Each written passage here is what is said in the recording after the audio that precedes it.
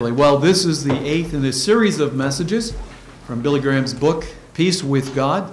We've just taken the title, and really we've developed our own messages out of them.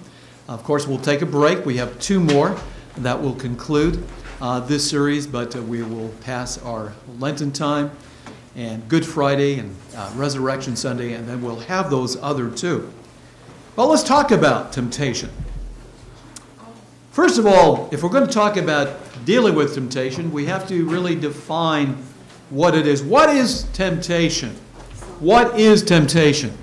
Is it that extra cookie from the cookie jar, or that nice chocolate cream pie that you had 2 pieces of already and you're thinking about a 3rd one?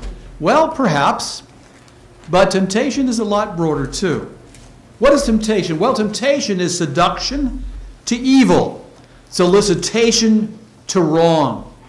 It stands distinguished from trials. Trials are tests seeking to discover man's moral qualities or character. And sometimes God does test us.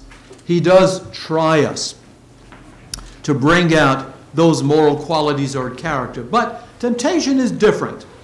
Temptation persuades to evil. Temptation deludes that it may ruin you. The one means to undeceive, and the other means to deceive. Okay, trial means, when we're put under trial, to undeceive us and help us truly see right from wrong. But the other, temptation, means to actually deceive us. One aims at man's good, making him conscious of his true moral self. The other at evil, leading him more or less unconsciously into sin. God tries, Satan tempts. God tries us, but Satan tempts us. Now, there are misunderstandings about temptation, and it's good to clear them up. And I've fallen under 1 or 2 of these as well as I think about it. Number 1, temptation itself is sin. That's a lie. Some people believe that when you're tempted, you've sinned. Temptation in itself is not sin. Or we fall into temptation. That is not so. You say, well, I don't know how it happened. I just fell into it. Chances are you made a decision along the way. We really just don't fall into temptation. God is disappointed and displeased when we are tempted. False. God is not displeased and disappointed when we are tempted. Once again, temptation is not sin. To be strongly tempted means we are guilty as if we've actually committed sin. Now, many feel that way. If they're strongly tempted about something, really get into this temptation, but don't yield to it, is just like they've actually committed that sin. False. Being strongly tempted does not mean we are guilty as if we've actually committed that sin. Also, we overcome all temptation by separation from it. False. That's not true. Indeed, that might limit your temptation, but we have temptation within us, and we carry it within us from our fleshly nature. So separation from temptation doesn't mean from all temptation. Also, finally, when I am spiritually mature, I will no longer be harassed by temptation. False. When you are spiritually mature, yes, you will still have temptation and be harassed from time to time. That was taken by Charles Stanley in Touch, and a great list really to think about. Temptation is a serious thing, and we don't toy with it. We don't toy with pet sins, because pet sins eventually may kill us. Children grow up with teddy bears and often figure that since the toys are cuddly, the real things might also be cuddly as well. In 1990, 2 boys scaled the fence at the Bronx Zoo in New York City and went in the polar bear compound. The next day, they were both found dead. Your pet sin can kill you. So it's good to remember sin does destroy. Sin does affect us. Now, how do we meet temptation? That's what we want to know. How do we meet it? and we're talking about this morning? Well, let me give you some principles from Scripture, some teachings. First of all, 1 Corinthians 15:33. This is very important, mom, dad, young men, young women. 1 Corinthians 33 says, do not be deceived. Evil company corrupts good habits or bad morals, good morals. Evil company corrupts good morals or bad habits. I'm telling you, dear friends, we've got to do something about the people we hang out with. Do you know who your children hang out with? Do you know who they associate with? Who do you spend time with in the workplace? We eventually become like them. We eventually pick up their ways. We need to separate ourselves from evil company. Now, it's true, we work around them, we know that in the workplace and so on in the neighborhood. But I'm talking about spending time with them on our own, desiring to spend time with them. Isn't it a shame that many people, it seems, in the church would rather hang out with their unsaved friends than believers? There's something very wrong about that. It says, don't be deceived. Evil company corrupts good habits. It will affect you. It will affect your children. You open yourself to all kinds of temptation when you're with evil company. It is there. And when you're there with them, they want you to do what they do. It's just normal. It's just natural. They want you to do the same thing. So that might be coming down to the bar for a while, or maybe taking a little bit of this or that. Dear friends, it tells us, do not be deceived. Don't say, oh, I'll be okay. Don't worry, I know how to handle myself. You will be affected. It's just a matter of time. So bad company corrupts good habits, good morals. Stay away from bad company. God tells us, don't be deceived by this. I'm telling you, don't be deceived. It will happen. You know, putting it this way, what settings are you in when you fall? When a person falls into temptation, what settings are you in? Well, avoid those settings. What props do you have that support your sin? What props do you have that support your sin? Eliminate the props. What people are you usually with? Avoid them. There are two equally damning lies Satan wants us to believe. Number one, oh, just once won't hurt. Number two, that when you've ruined your life, you are beyond God's use, so you might as well enjoy and go on sinning. Learn to say no. It'll be of more use to you than being able to read Latin, says Charles Spurgeon. We've got to learn to say no and say it firmly. How to meet temptation? Have a consistent, constant prayer life. Let prayer be a way of life. 1 Thessalonians 5:17 says, pray without ceasing. Have that mindset of prayer always ready, so when temptation comes along, you're able to pray. It comes as natural as breathing, that prayer life. How to meet temptation? Our thought life is very important. Where do our thoughts wander during the course of a day? Philippians 4:8, Paul writes to the church of Philippi, says it well.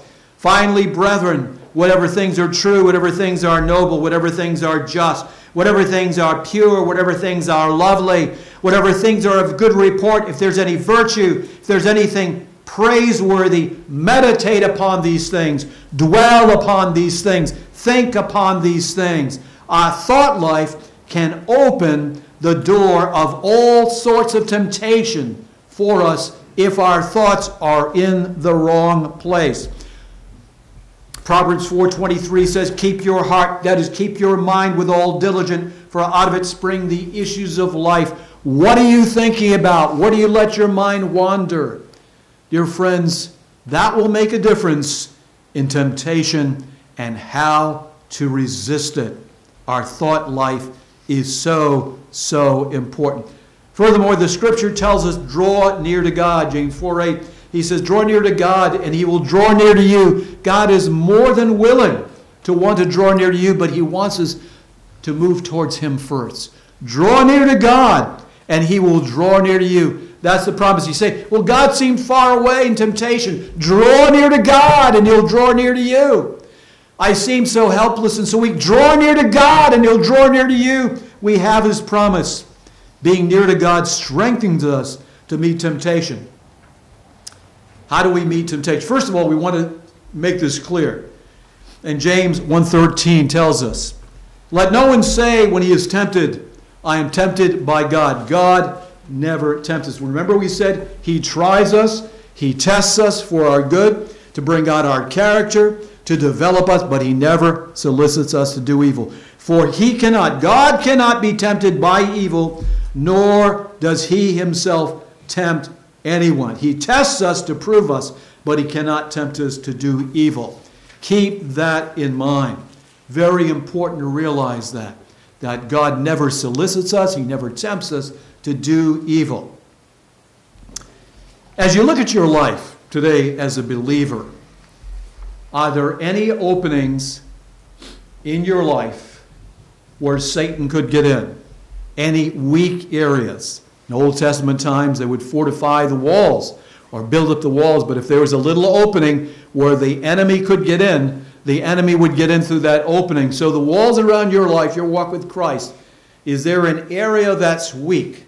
Is there an area where the enemy might come in? Now, you know where it is in your life, and I know where it is in my life. Well, maybe this area is not so good in that area. Fine. The enemy will find it and will tempt you in and through that area. One day, little Richard was told by his mother to come straight home after school and not stop at the baseball field. After school, Richard decided to carry his ball and glove with him just in case he was tempted. Dear friends, we set ourselves up for temptation when we leave areas in our life unattended, when part of that wall is down. We're like this young man who is really opening the door for temptation. How do we close it? Well, put on Christ, as the scripture says. Romans 13:11 through 14 says it so well. It says, and do this knowing that the time is now high time to awake out of our sleep. Christian, let's awake. We see the war we're in. Let's wake up. For now our salvation is nearer to us than we first believed. And it is true. Christ could come at any time. Christ could come at any time. The night is far spent and the day is at hand. Therefore, let us cast off the works of darkness and let us put on the armor of light. I love that. So if there's any area in our life that's darkness, and we know it's darkness, we know it's not right, let's cast it off. Let's cast it off and put on the armor of light. Then it says, let us walk properly as in the day, not in revelry, not in drunkenness, not in lewdness and lust, not in strife and envy. And then it tells us exactly by doing this, we'll put on the Lord Jesus Christ and not make provision for the flesh to fulfill its lust. Dear friends, when there are openings in that wall that surrounds your life, then we leave an area for the enemy to get in. Let's put on the Lord Jesus Christ and make no provision for the flesh. Build up those weak areas in our life, because that's where the enemy will attack. Make no provision for the flesh to fulfill its lusts. Another area that is a problem with many, many Christians is the world. The world out there, the world in its allurement is very attractive. You know, John Piper says that sin, lust for example, gets its power by persuading me to believe I will be more happy if I follow it. The power of all temptation is the prospect that it will make me happier. Think about that. When we're tempted, and we toy with temptation, the idea that's implicit there is that somehow, if I do this, I will be happier. Dear friends, all that glistens is not gold. The devil appears as an angel of light, and we might satisfy that appetite for the moment, but boy, it lets us down quickly, and we are saddened, often leaves us in depression, and we say, how could I have ever fallen for this? It's amazing. A cartoon in the New Yorker magazine showed some pigs at the feed trough. As a farmer filled the trough with food, one hog asked the others, have you ever wondered why he's so good to us? When Satan tempts people, he's like the farmer fattening up the pigs for the slaughter. Temptation looks appealing at first, but it always drags its victims into misery, bondage, and heartbreak. Dear friends, when you are tempted, it looks so good, and when you fall for it and fall for it again, Satan is fattening you up for the slaughter. Don't fall for it. How to meet temptation? Well, we said don't love the world, but rather love the will of God. In 1 John chapter 2, 15 through 17, it tells us this: do not love the world. That is the world system, the evil, the greed, the avarice, the pride, the power. Do not love the world or the things that are in the world. If anyone loves the world, the love of the Father, it says, is not in him. For all that is in the world is the lust of the flesh, the greedy longings of the mind, the lust of the eyes, and the pride of life is not of the Father, but is of the world. And here's one thing to remember about this world that glitters and glistens. Remember, the devil offered it to Jesus. As he showed him all the kingdoms of the world and their glory, he said to Jesus, the chutzpah of this guy, he said, all these things will I give you if you fall down and worship me. He showed Jesus the kingdoms of the world and all their glory. It must have been very, very alluring, I think. But you know what? Verse 17 of this text, 1 John 2, 15 through 17 says this: and the world is passing away and the lust of it, but he who does the will of God abides forever. Isn't that great? To know, hey, dear friends, don't fall for the world. This world is passing away. But he who does the will of God abides forever. We live on and on. Don't fall for the world. There was one with the Apostle Paul who fell for the world. His name was Demas. And in 2 Timothy 4:10 it says of Demas, who was with Paul, for Demas, having forsaken me, having loved this present world, has departed for Thessalonica. Doesn't it break your heart when you see a brother or a sister just go out into the world and get lost into the world? Oh, it really causes concern. We've got to guard ourselves. Make sure. How to meet temptation. James 4:7 is a great scripture that tells us how to do that. James 4:7, 3 words really. Submit, resist. It says, therefore submit to God, resist the devil, and he will flee from you. We submit to God. That's number one. See, the devil's not afraid of us. But when we submit to God, he sees God in us. Remember that little girl illustration? When the devil comes knocking at my door, the little girl said, I always send Jesus to answer the door. That's what he's afraid of, that Jesus is going to answer the door when he comes around. Therefore, we submit to God. We say, yes, Lord, I'm surrendered to you. I'm going to walk by the power of the Holy Spirit. I'm going to do it your way. I'm going to walk with you. When the devil sees that, he can't take it. Then resist the devil. Say no to him in the power of the Holy Spirit, and he will flee from you. Submit, resist, he will flee. How to meet temptation? Yes, 1 Peter 5, 8 and 9. Great words there. Be sober. Now, it doesn't just mean don't get drunk. It's talking about being self-disciplined. It's talking about think rationally and not foolishly. We're to be sober today. We're to be sober today. And a lot of Christians are not serious enough. I don't mean to be sour-faced or serious. We should be rejoicing and happy in the Lord. But take things seriously. We can't be flippant. We should be serious about what's going on. Be self-disciplined. Think rationally, not foolishly. And then it gives us another word in 1 Peter 5, 8, and 9. Be vigilant.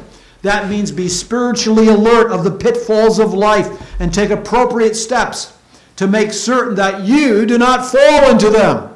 So you and I are called to be sober. We're called to be vigilant. And then it says in verse 9, resist him. Resist him.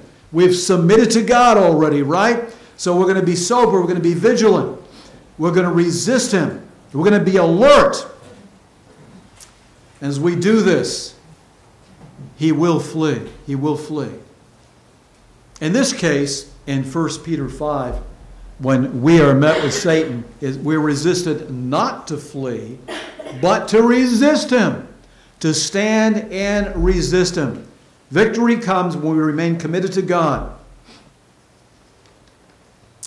However, when we talk about sexual temptation, another methodology in the Word of God is to flee immorality, to flee immorality. And we see that with Joseph, right? When Joseph was tempted by Potiphar's wife, and he didn't sit down, have a cup of coffee, take out the cake and say, well, let's talk about this. No, he took off. He took off. She grabbed onto his garment. He left it behind. He didn't say, I want to go back and get my coat. Forget it. He left it there. He just fled. A couple of boys tried to walk through a corral when a bull saw them and began to charge. One boy said, let's stop and pray. The other boy said, no, let's run and pray.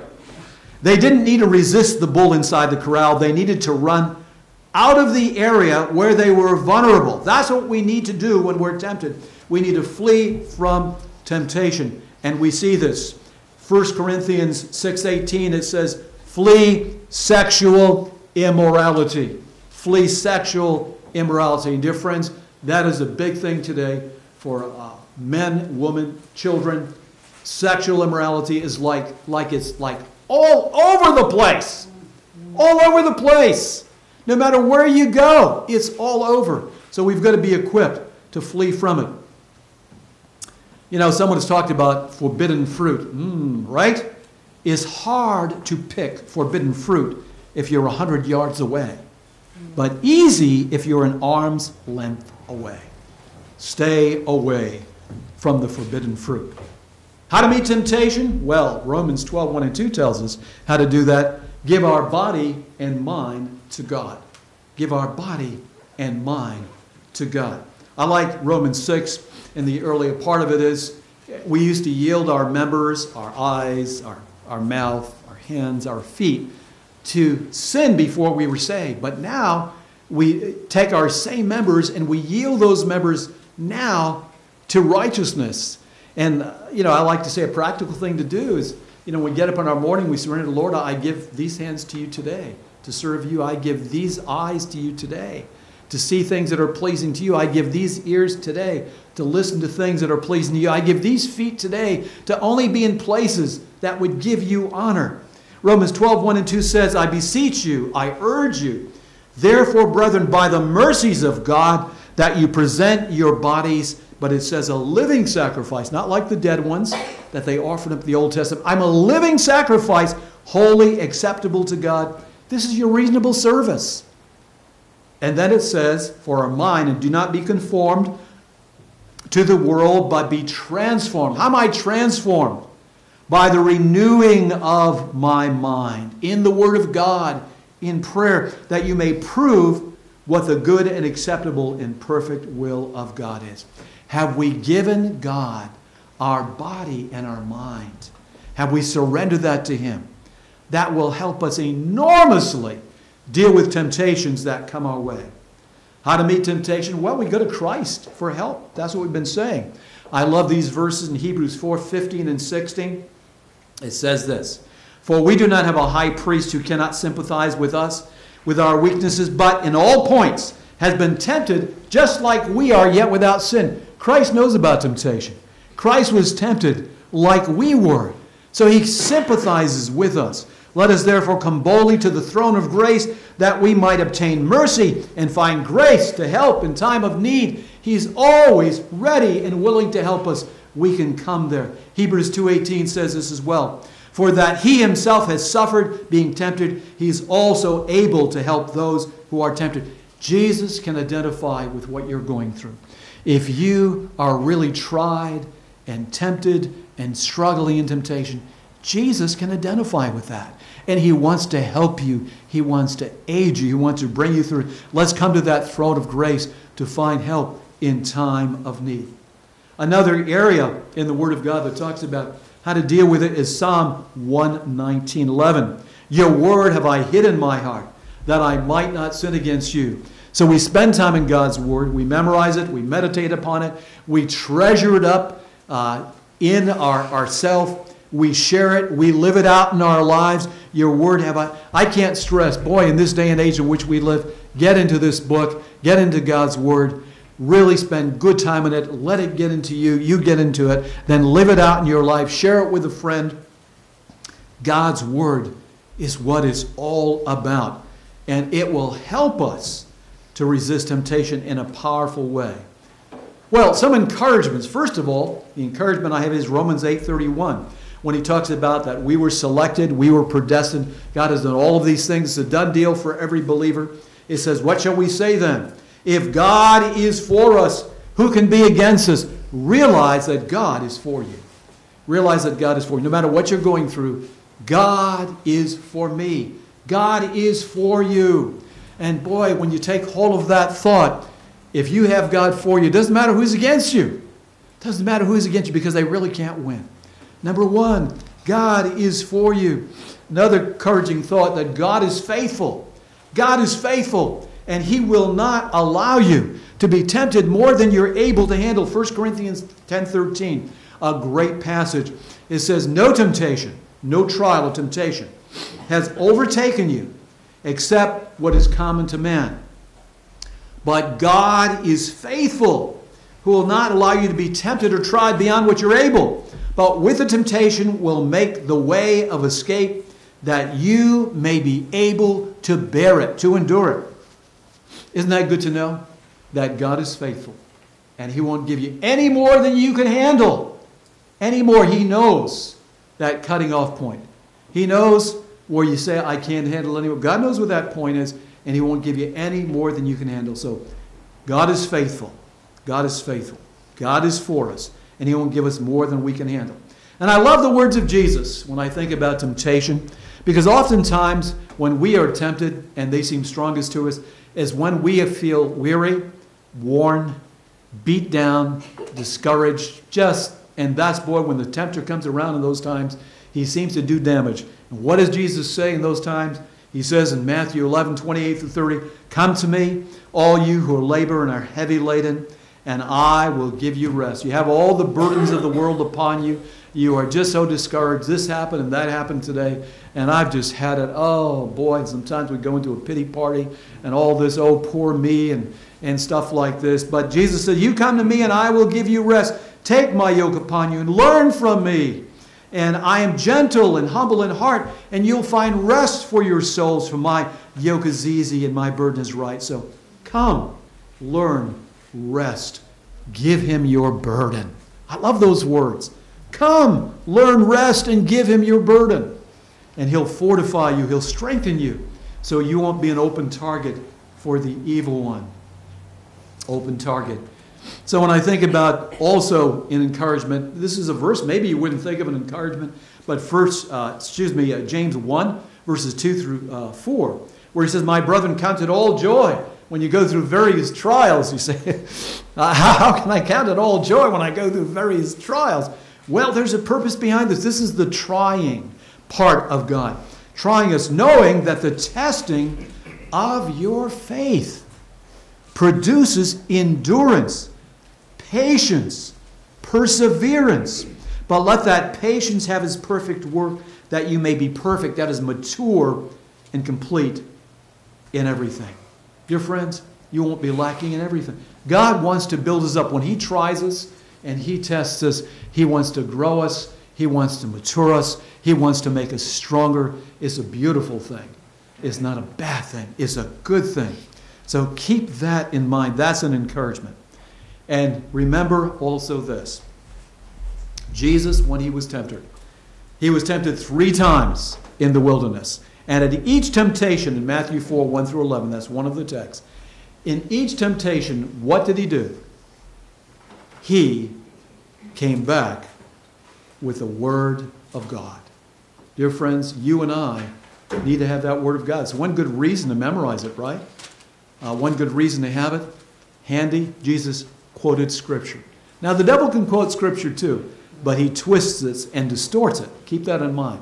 But be ready with Scripture. Jesus was hungry, right? The devil took advantage of that.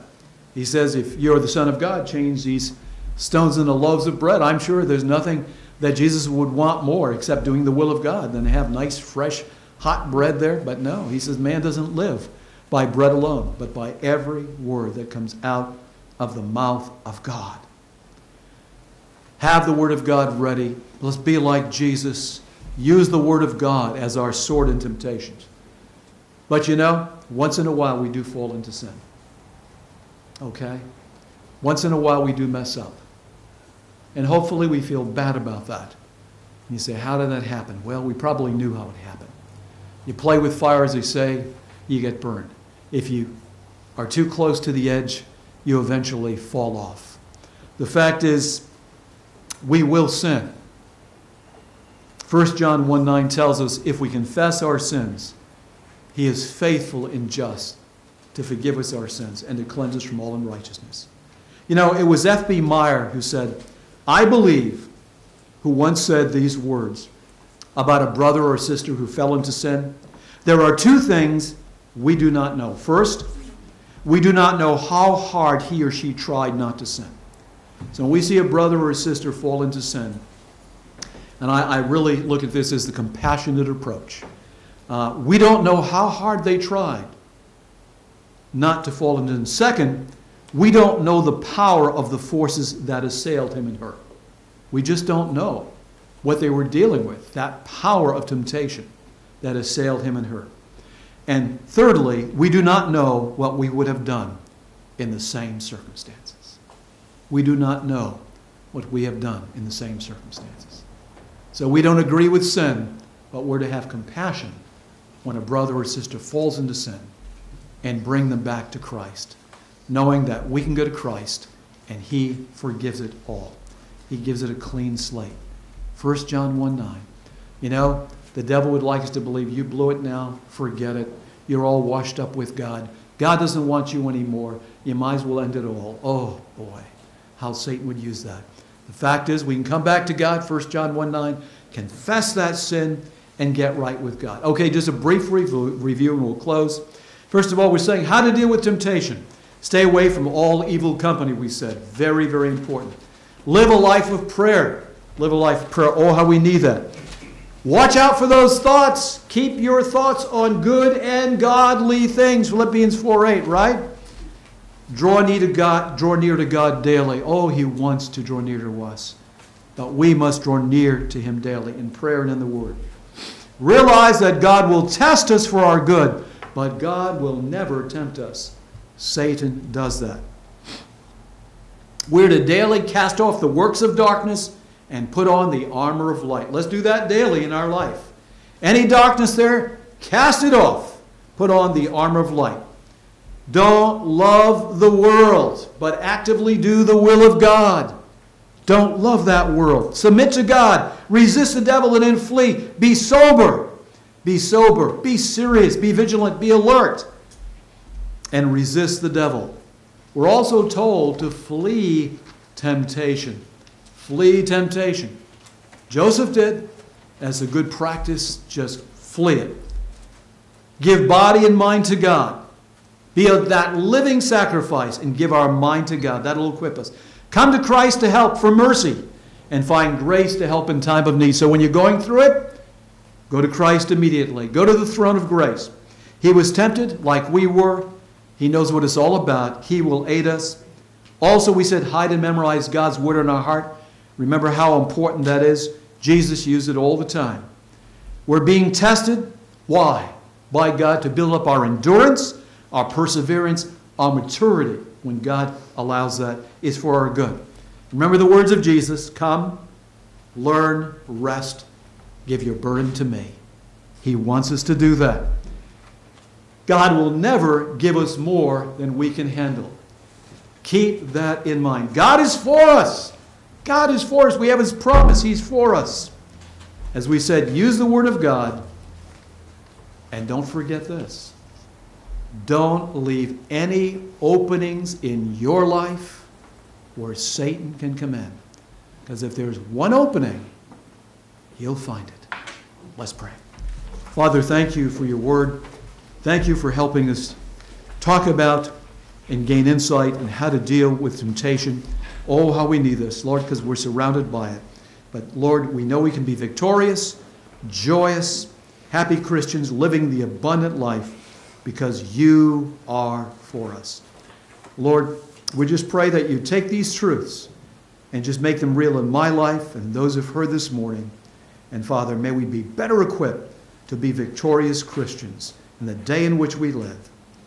We pray in Jesus' name, amen. Let's stand and sing 705.